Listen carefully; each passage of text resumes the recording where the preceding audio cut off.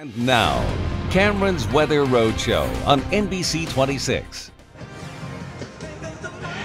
Good evening, everybody. It is a beautiful evening along the shores of the Fox River in downtown Oshkosh for Waterfest. Just a great evening to come down and listen to some music, and that great weather will continue. Here's a look at your 7-day temperature trend. We're going to see clouds tomorrow morning and then lots of sunshine by the afternoon. That means temps will warm back up into the 70s, close to 80 degrees. We'll see 80s on Saturday ahead of a cold front.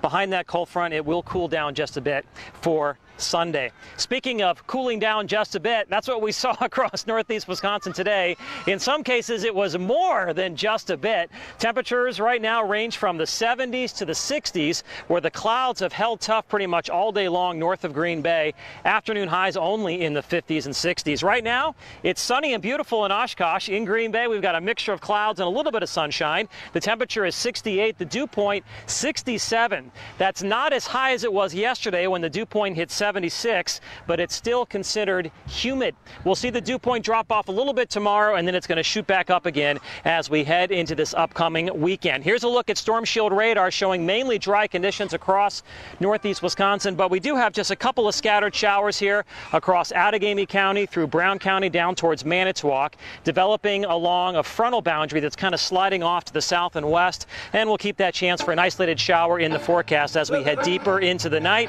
You can see we've got a trough of low pressure located across Wisconsin right now. That was our main weather maker today. It'll continue to control our weather throughout the night into tomorrow morning before high pressure builds in. Underneath that trough with lots of clouds, a taste of fall today. Afternoon highs only in the 50s across northern Wisconsin, but out to the west, temperatures were in the 80s, and those 80s will move in by Saturday. Now, speaking of 80s, our streak of 80s came to an end today. We had highs only in the 60s and 70s, making it the coolest day in 2 weeks. Tomorrow will warm back up with lots of sunshine everywhere by the afternoon.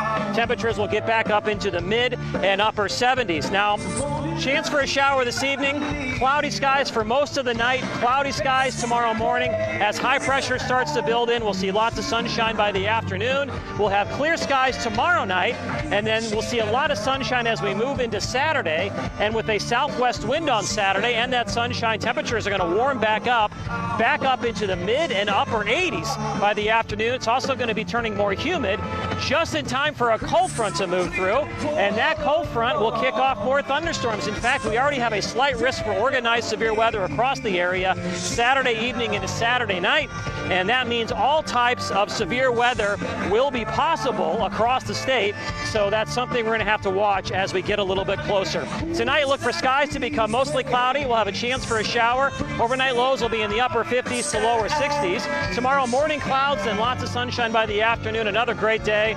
Less humidity. Highs will be in the upper 70s. 80s on Saturday. A chance for some late day storms. Maybe a lingering shower Sunday morning, followed by afternoon sunshine. Beautiful weather on Monday, and then we'll heat back up again as we head into Tuesday, Wednesday, and Thursday. We're going to be on the northern edge of a heat wave, and that means we'll be back in the ring of fire with chances for on and off showers and thunderstorms, and some of those could also be severe. So the Mummies are coming up here pretty soon. Here come the Mummies. That's their name. They will be up in a couple of hours. We have a band that has already taken the stage right now. Everybody's kind of filling in for what's going to be just a great evening for some live music here at Waterfest in downtown Oshkosh, Stacy. Yeah, it sounds good. Looks like a big crowd out for that. Thanks, Cameron.